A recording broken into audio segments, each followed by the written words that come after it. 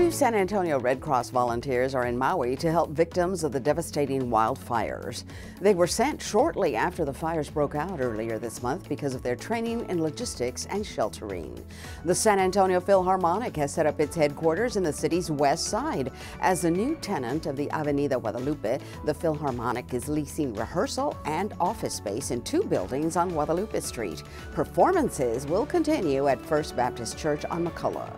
Electric vehicle drivers soon will have to pay a new fee. A Texas law going into effect next month requires EV drivers to pay an additional $200 when they register a vehicle or renew their registration. The extra charge is intended to make up for lost revenue from gasoline taxes that are used to pay for road construction and repairs.